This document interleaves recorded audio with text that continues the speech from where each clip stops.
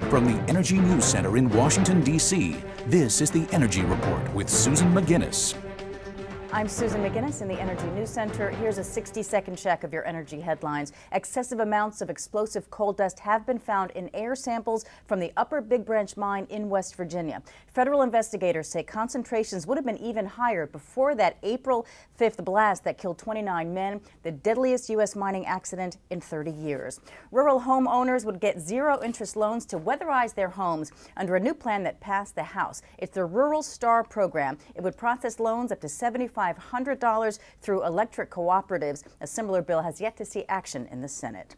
Mexico has evacuated its only nuclear generating plant and is closing oil wells in Veracruz ahead of Hurricane Karl. The hurricane's packing winds of 120 miles an hour, and it's one of 3 named stores headed for the Gulf.